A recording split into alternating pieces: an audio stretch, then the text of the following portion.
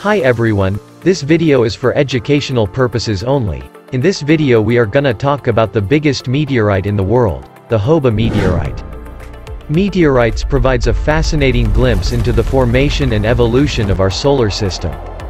These space rocks, which have fallen to Earth from space, can reveal crucial information about the origins of our planet, as well as the processes that shaped it over billions of years.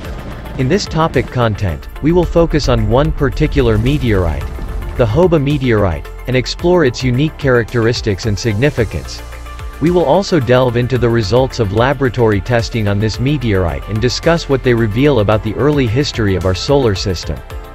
The HOBA meteorite, known for being the largest and most massive meteorite ever discovered on Earth, is a fascinating wonder of our universe that has captured the attention and curiosity of scientists and the public alike.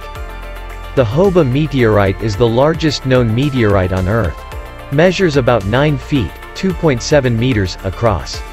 Weighing over 60 tons, making it not just the largest meteorite in the world, but also the heaviest naturally occurring piece of iron on Earth, and is estimated to have fallen to Earth around 80,000 years ago in what is now Namibia.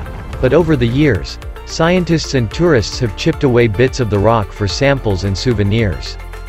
In 1920, a metallic rock was found in a field on the HOBA West farm, near from Grootfontein. Digging around the rock showed that only a small part of it had been above ground.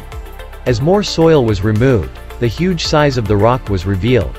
Scientists soon concluded that the rock was a meteorite. In 1955, the HOBA meteorite was declared a national monument. The South African government controlled Namibia at that time. It wanted to protect the meteorite from vandalism. In 1987, the owner of the farm donated the site of the meteorite to the government. Thousands of people visit the site each year. The meteorite has become a popular tourist attraction and has been designated a national monument by the Namibian government. The meteorite is believed to be composed mostly of iron and nickel and is thought to have originated from the asteroid belt between Mars and Jupiter, and scientists estimated to have traveled through space for around 190 million years before reaching our planet. The meteorite has been classified as an ataxite, which is a class of iron meteorite that contains a high amount of nickel.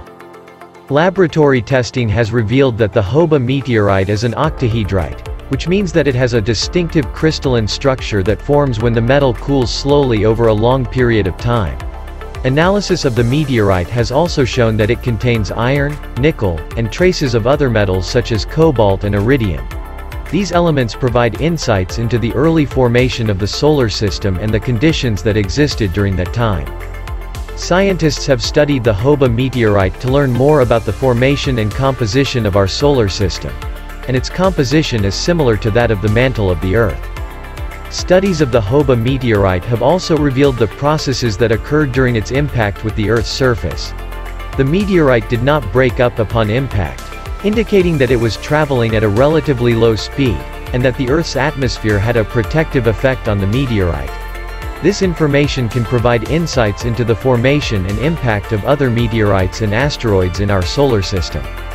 Studying meteorites provides valuable clues about the formation and evolution of our solar system. These fascinating space rocks offer insights into the origin of life on Earth, and the dynamics of space itself.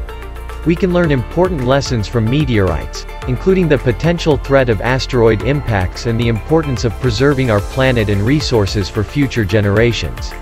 Keep looking up at the sky, and who knows, maybe the next great discovery is just waiting to be found.